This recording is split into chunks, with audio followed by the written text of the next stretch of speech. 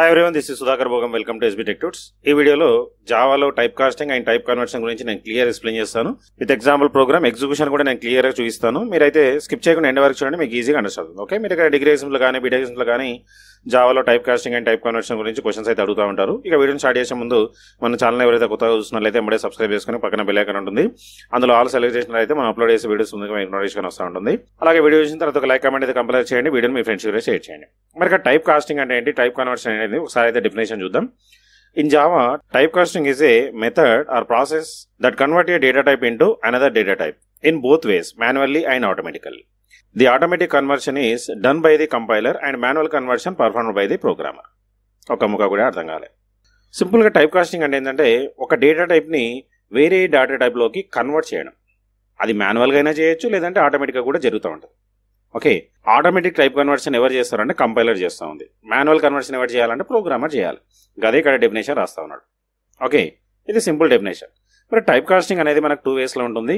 ఒకటేమో type conversion, second one వచ్చేసి type casting. Type కన్వర్షన్ని విడెనింగ్ అంటాము, టైప్ కాస్టింగ్ని నారోవింగ్ అంటాం. ఫస్ట్ విడెనింగ్ అంటే ఏందో ఒకసారి చూద్దాం. విడెనింగ్ అంటే సింపుల్గా చూడండి డెఫినేషన్.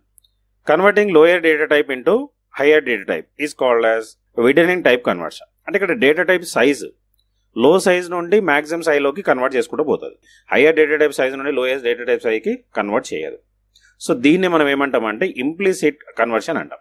ఓకే, ఇంప్లిసిట్ కన్వర్షన్ అంటే ఆటోమేటిక్గా జరిగిపోతూ ఉంటుంది. ఇక్కడ చూడండి అదే రాస్తాను, ఇట్ ఈస్ డన్ ఆటోమేటికల్లీ, అంటే కంపైలర్ చేస్తూ ఉంటుంది. ఓకే, మరి ఈ కన్వర్షన్ ఎలా ఉంటుంది చూడండి. మనకు జావాలో ఉన్న డేటా టైప్స్ని తీసుకున్నట్లయితే ఇక్కడ ఒకసారి చూసినట్లయితే ఫస్ట్ బైట్ వచ్చింది. బైట్ అంటే మనకు 1 బైట్ ఉంటుంది. తర్వాత షార్ట్ అంటే బైట్ని షార్ట్లోకి కన్వర్ట్ చేసుకోవచ్చు, అట్లాగనే షార్ట్ని క్యార్లోకి కన్వర్ట్ చేసుకోవచ్చు. ఈ మూడింటిని ఇంటిజర్లోకి కన్వర్ట్ చేసుకోవచ్చు. ఇంటిజర్ని లాంగ్లోకి చేయొచ్చు, లాంగ్ని ఫ్లోట్లోకి చేయొచ్చు, ఫ్లోట్ని డబుల్లోకి చేయొచ్చు. అంటే ఆర్డర్. అంతేగాని ఇప్పుడు ఇంటిజర్ ఉంది, ఇంటిజర్ని నేను షార్ట్లోకి కన్వర్ట్ చేస్తా అంటే కుదరదు. ఎందుకంటే ఇంటిజర్ 4 బైట్స్, షార్ట్ వచ్చేసి 2 బైట్. దాని మెమరీ సైజు, దాన్ని ఆక్యుపై చేసే సైజుని బట్టి కన్వర్షన్ అనేది ఉంటుంది. సో విడెనింగ్ టైప్ కన్వర్షన్ అనేది దీన్ని టైప్ కన్వర్షన్ అంటాం. ఈ type కన్వర్షన్లో lower data type into higher data టైప్లోకి మాత్రమే కన్వర్ట్ చేస్తూ ఉంటారు. దీన్ని నేను ప్రోగ్రామేటిక్గా చూపిస్తాను, మీకు కూడా ఈజీగా అండర్స్టాండ్ అవుతుంది. ఒకసారి ఇక్కడ ప్రోగ్రామ్ చూసినట్లయితే ఫస్ట్ ఏదైనా ఇక్కడ ఇంపోర్ట్ స్టేట్మెంట్ రాశాను, తర్వాత క్లాస్ అయితే ఒకటి రాసుకున్నాను, నేమ్ వచ్చేసి రోబో అని పెట్టుకున్నాము. అట్లానే public static wide main strings main function. ఇక్కడ ఒక integer data type declaration x = 7 అని చెప్పేసి, తర్వాత లాంగ్ y = x. అంటే ఇప్పుడు ఏం చేసినాను, ఎక్స్ని వైలోకి కన్వర్ట్ చేసిన, అంటే ఎక్స్లో ఉన్న వాల్యూని వైలో స్టోర్ చేస్తా ఉన్నా. అంటే ఎక్స్ అనేది ఏంటి, ఇక్కడ ఇంటిజర్ వాల్యూ ఎంత 7. ఆ 7ని తీసుకొచ్చి లాంగ్ డేటా టైప్లోకి కన్వర్ట్ చేసిన, అంటే అందులో స్టోర్ చేస్తాం. నెక్స్ట్ చూడండి, ఫ్లోట్ z = y అన్నాము. y అంటే ఏంటి, ఇక్కడ లాంగ్ డేటా టైప్.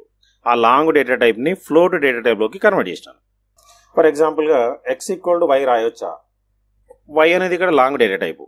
లాంగ్ ఎంత ఆక్యుపై చేస్తుంది మనకంటే 8 బైట్స్ ఆక్యుపై చేస్తుంది. ఇంటిజర్ ఎంత ఆక్యుపై చేస్తుంది, 4 బైట్స్ ఆక్యుపై చేస్తుంది. సో ఇక్కడ 8 బైట్స్ని మనం 4 బైట్స్లోకి కన్వర్ట్ చేయలేము.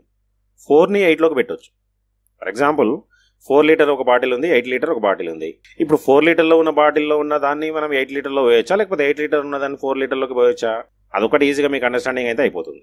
సో 4 లీటర్లో ఉన్న దాన్ని మనం 8 లీటర్లోకి కన్వర్ట్ చేసుకోవచ్చు, ఎందుకంటే మనకు అక్కడ మెమరీ స్పేస్ ఎక్కువ ఉంటుంది కాబట్టి.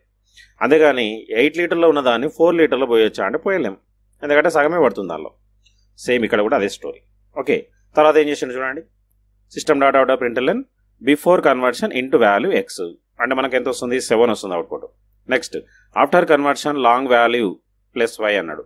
ప్లస్ అనేది ఇక్కడ కాంగ్రేషన్ ఆపరేట్. ఈ డబుల్ కొటేషన్ ఏదైతే రాస్తామో అది యాజ్ ఇట్ ఈజ్ గా ప్రింట్ అవుతుంది. y అంటే మనకి ఎంత, ఇక్కడ yలో ఏముంది, x స్టోర్ అయింది, అంటే 7 వస్తుంది మనకు output. Next after conversion float value z అన్నాడు. సో zలో ఏమి స్టోర్ చేసినాము, yని స్టోర్ చేసినాము. y వాల్యూ ఎంత, x అంటే ఎంత, 7. సో ఇక్కడ ఫ్లోట్ అనేది ఏమవుతుంది, డెసిమల్ వాల్యూని డిస్ప్లే చేస్తుంది, అంటే 7.0 మనకు అవుట్పుట్ వస్తుంది. ఒకసారి దీన్ని సేవ్ చేసి ఎగ్జిక్యూషన్ కూడా మనం చూద్దాం. సో సేవ్ యాజ్, ఇక్కడ సి డ్రైవ్లో డెమో ఫోల్డర్లో నేను సేవ్ చేస్తా ఉన్నాను, robo.java. ఓకే, సో సేవ్ అయితే కంప్లీట్ అయిపోయింది. నెక్స్ట్ రన్ కూడా చేద్దాం. కమాండ్ ప్రాంప్ట్ ఓపెన్ చేసి ఎక్కడికి వెళ్ళాలి, మనము డెమో ఫోల్డర్లోకి వెళ్ళాలి. So demo Java C space robo.java. ఏమైనా ఎర్రర్స్ వస్తే మనకి ఇక్కడ చూపిస్తూ ఉంటారు, నో ఎర్రర్స్. తర్వాత ఏం చేయాలి, ఇక రన్ చేయాలి. మనం రన్ కూడా చేద్దాం, జావా స్పేస్ రోబో. చూడండి, బిఫోర్ కన్వర్షన్ 7 వచ్చింది, ఆఫ్టర్ కన్వర్షన్ లాంగ్ వాల్యూ 7 వచ్చింది, ఆఫ్టర్ కన్వర్షన్ ఫ్లోట్ వాల్యూ 7.0. ఒక్కసారి మనం ఇక్కడ కన్వర్షన్ చేంజ్ చేసి చూద్దాం అవుతుందా లేదా. ఒకసారి నేను ఇక్కడ ఏం చేస్తానంటే ఈ ఇంటిజర్ని ఫ్లోట్ పెడతాను.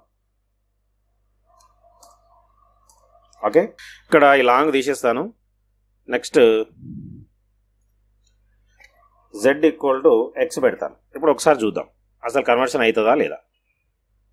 ఓకే, సో ఇక్కడ చూద్దాం ఆఫ్టర్ కన్వర్షన్ ఇంట్ వాల్యూ z. ఇప్పుడు చూడండి ఒకసారి ఏమైంది, ఫ్లోట్ వాల్యూని ఇంటిజర్లోకి కన్వర్ట్ చేస్తా ఉన్నా. ఇంటిజర్లో కన్వర్ట్ అయినప్పుడు ఏమవుతుంది, ఫ్లోట్ ఏదైతే 7.0 ఉందో ఇంటిజర్లోకి కన్వర్ట్ అయినప్పుడు ఆ డెసిమల్ పాయింట్ ఏదైతే వాల్యూ ఉందో అది లాస్ అవుతుంది, అది డిలీట్ అవుతుంది. సో ఆ టైప్ ఆఫ్ కన్వర్షన్ మనకు ఈ విడెనింగ్లో జరగదు. సో లో నుండి హైకి వెళ్తుంది కానీ హై నుండి లోకి వెళ్ళదు. సో ఒకసారి దీన్ని కూడా సేవ్ చేసి ఎగ్జిక్యూషన్ చూద్దాం. కంపైల్, చూడండి ఎర్రర్ వస్తూ ఉంది. ఏమని వచ్చింది, పాసిబుల్ లాస్ ఆఫ్ ప్రిసిషన్.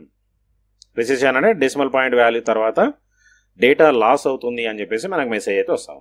మరి ఇలాంటి కన్వర్షన్ జరగాలంటే మనం ఏం చేయాలి, ఇలాంటి కన్వర్షన్ జరగాలన్నప్పుడు టైప్ కాస్టింగ్ యూజ్ చేయాలి. సెకండ్ మెథడ్ని నారోవింగ్ అంటాం. సో నారోవింగ్లో అయితే మనం మాన్యువల్గా చేస్తాం కాబట్టి మాన్యువల్ కన్వర్షన్లో హైయెస్ట్ నుండి లోకి చేయొచ్చు, లో నుండి హైయెస్ట్ కూడా చేసుకోవచ్చు. ఓకే, సో దాని గురించి నేను నెక్స్ట్ వీడియోలో క్లియర్గా ఎక్స్ప్లెయిన్ చేస్తాను. ఈ వీడియోలో మీకు ఏమైనా డౌట్స్ ఉంటే కామెంట్ సెక్షన్లో అయితే కామెంట్ చేయండి. మీ నోట్స్ తీసుకొని క్లియర్గా ఇవన్నీ రాసేసుకొని మీకు ఈజీగా అండర్స్టాండ్ అవుతుంది. ఓకే, అలాగే వీడియోని మీ ఫ్రెండ్స్కి షేర్ చేయండి, వాళ్ళకు కూడా యూస్ఫుల్ అవుతుంది. నెక్స్ట్ వీడియో మళ్ళీ వెళ్తాం. So thanks for watching, like share subscribe my channel. Thank you.